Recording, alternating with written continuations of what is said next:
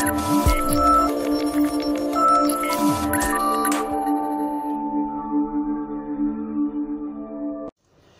friends, welcome back to our channel.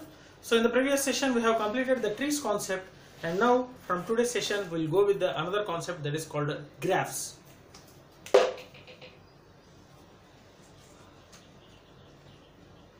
So graphs in a data structure is also similar to a trees, but here we can have a closed loop, right? So whereas in a tree we can't go with a closed loop, but here graph can have a closed loop, and here the graph is defined as a set of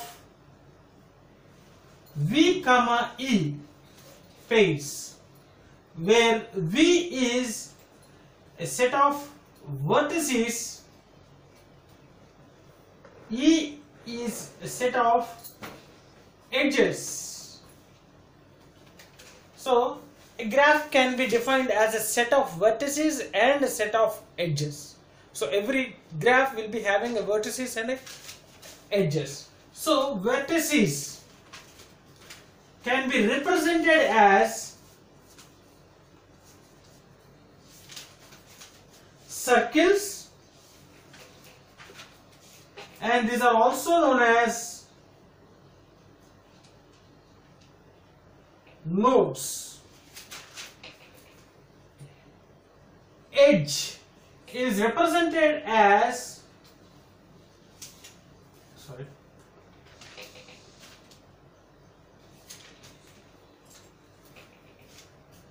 lines, and also so lines which are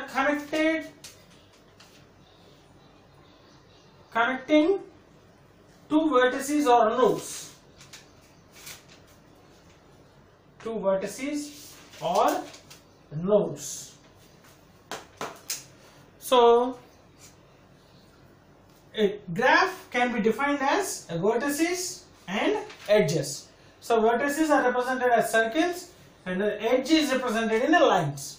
So let us take an example for this graph.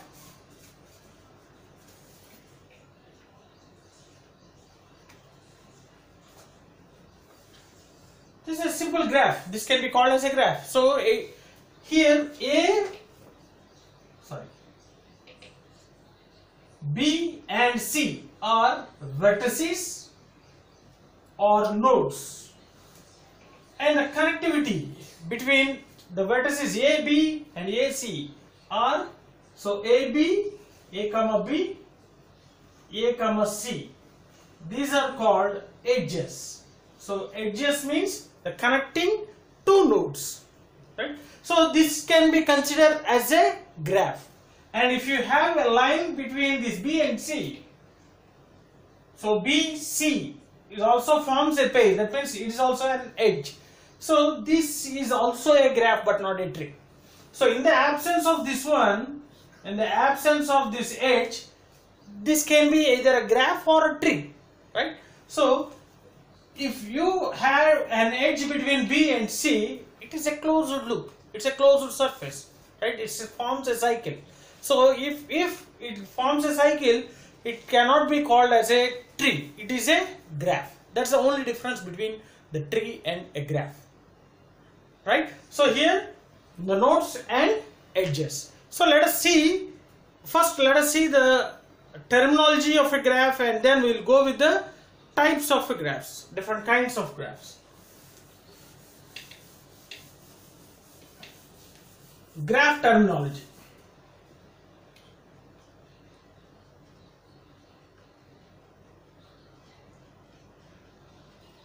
The first one is node. First one is a node, which is nothing but a vertices represented as a circle, and then edge, which is a line, it's a connection between two different nodes, right? And the third one is adjacent nodes. Adjacent nodes. So if you consider any edge, that means there will be, so let us take an example, A, B, and similarly AC. Similarly, BC. So there are three edges, right? Three edges. So for this edge, the node A and B are the starting and ending points. For this edge, the node B is the starting point, C is the ending point. For this edge, A and C are the end points for this particular edge. So that's why the adjacent nodes means which connects an edge, those nodes we call it as adjacent nodes. In this example, A and B are adjacent nodes. Similarly, A and C are adjacent nodes. Similarly, B and C are adjacent nodes. So this is how we can have the edge.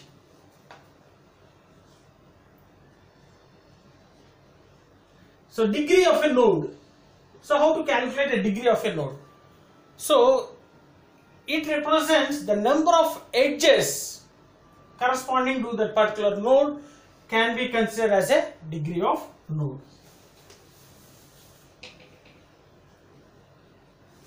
Number of edges connected to that node.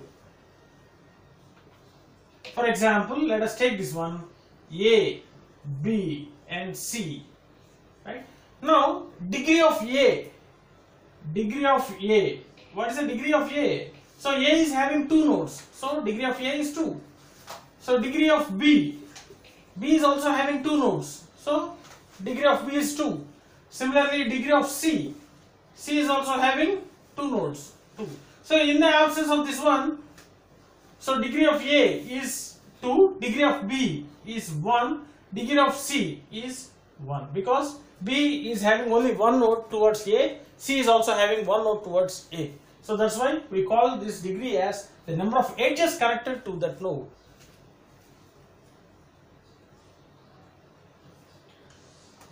Size of a graph. Size of a graph. So size of a graph represents the total number of edges. The total number of edges in graph can be considered as the size of a graph. So let us take this example. So there are 3 edges in this graph. So size of this graph is 3. So size is 3. What about this example? Only 2 edges are there. So the size for this graph is 2. So the total number of edges in the graph represents the size of a graph.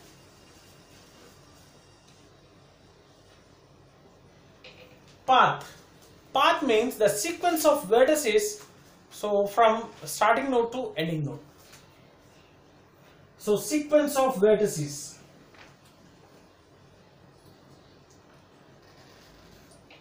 From source node to destination node.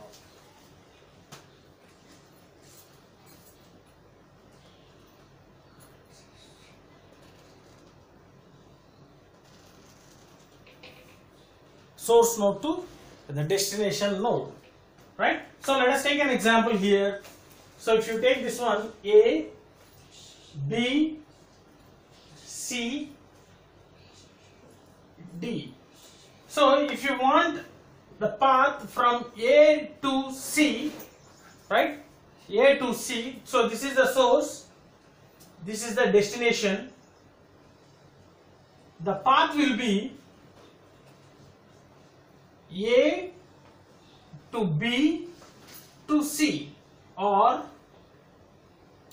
A to D to C. So whatever the edges or the sequence of vertices from source node to destination node. So here the source is A and the destination is C. So we can have that the path can be A to B, B to C, or A to D, D to C. Right? So this is called a path. Okay. Then, so these are the basic terminologies we need to know before starting the graphs concept. So hope you understood the definition of the graph. So graph is a set of vertices and edges. Right? Now we'll go with the different kinds of graphs, different types of graphs.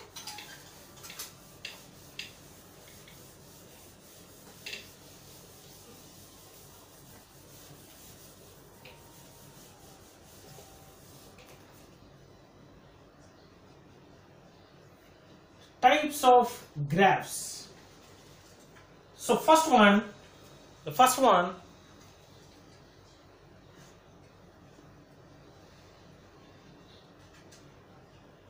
directed graph and undirected graph.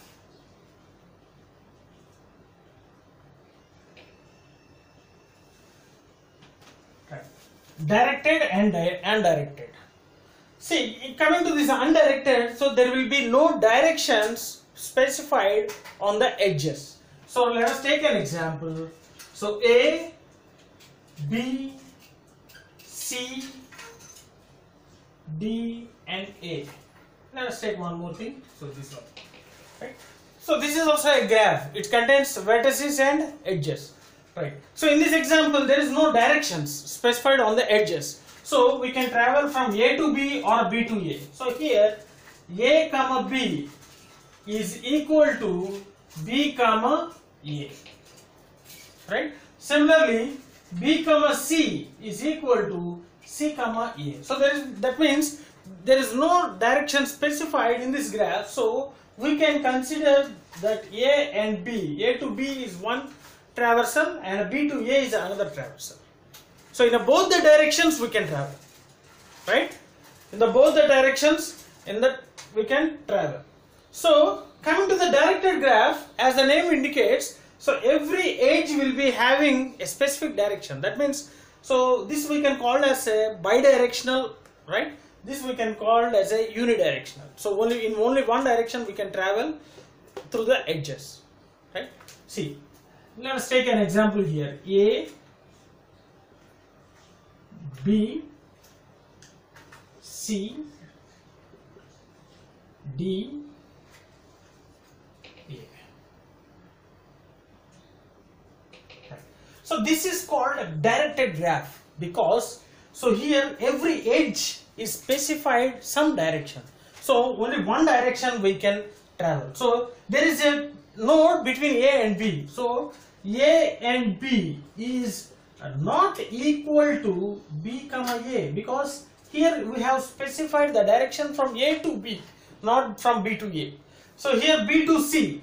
So direction is only from B to C. So B is the starting point and C is the ending point, but not the vice versa, right? So this is the only difference between the directed graph and undirected graph. Right? So hope you understood. It's a bidirectional, it's a unidirectional.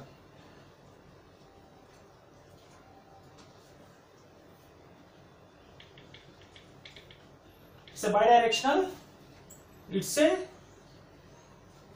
unidirectional.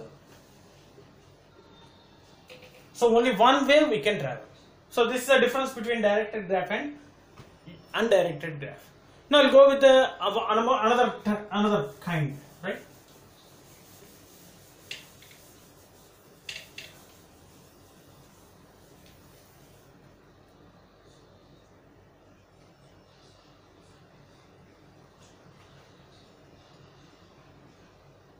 Weighted graph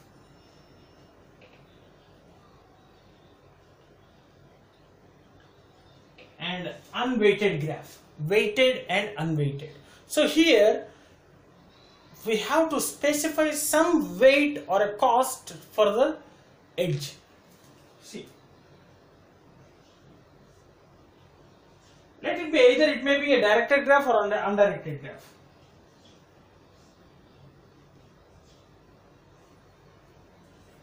So there is no any cost specified for that edge.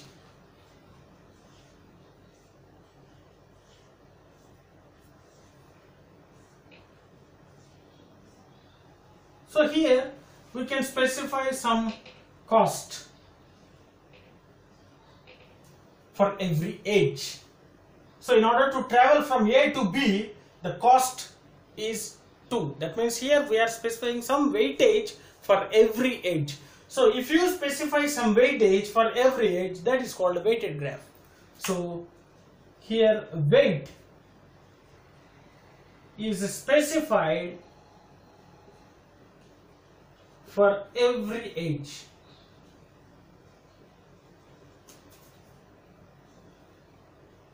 no weight is specified. So either it may be a directed or undirected, whatever it may be. So in the directed also we can have the weighted, and in the undirected also we can have the unweighted, right? So whatever it may be, if the edge is having any weight or a cost, then that graph is called as a weighted graph. And if the graph doesn't have any cost or weight specified for the edge, that is called unweighted graph. So this is the difference between weighted graph and unweighted graph, right? Now we'll go with the third one.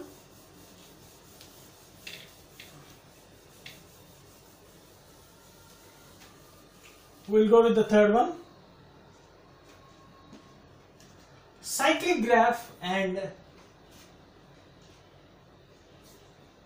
acyclic graph. Cyclic and acyclic. So cyclic means it should perform the loops. Loop means, so if you find the path from source to destination, the starting point and the ending point should be the same vertices. I will show the example.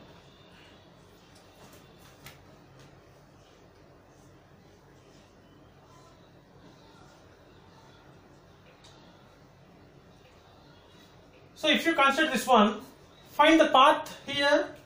So here you can form, so A to B, B to C, C to D, and again D to A. So the starting vertex and the end vertex both are same. So that means it forms a cycle. It forms a cycle, right? So hope you understood this one.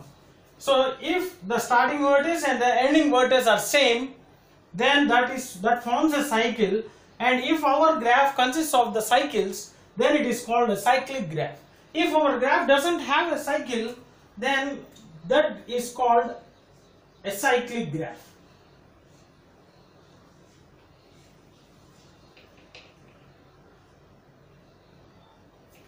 See, so here it doesn't form any cycle. It doesn't form any cycle. So this is called a cyclic graph. So similarly we can say this one. So if any graph doesn't have the loops, that we can call as a acyclic. So in the acyclic also, this graph can be either directed or undirected. It can be weighted or unweighted. So whatever it may be, if our graph consists of the cycles, then we call it as a cyclic. If it doesn't have any cycles, it is called as acyclic graph. Right? So hope you understood this one. So weighted, unweighted, directed, undirected, cyclic and acyclic. So these are the different kinds of graphs available in our data structure, right? And also we have seen a few terminologies. So what is meant by an edge, what is meant by a graph, and what is meant by a node, what is meant by path, and degree, how to find the degree, how to find the size, and everything we have seen in this session. So if you are having any doubts regarding this terminology and different kinds of graphs, so feel free to post your doubts in the comment section, so that definitely I will try to clarify all your doubts. And if you really understood my session, like my sessions, share my sessions with your friends, and don't forget to subscribe to our channel. Thanks for watching. Thank you very much.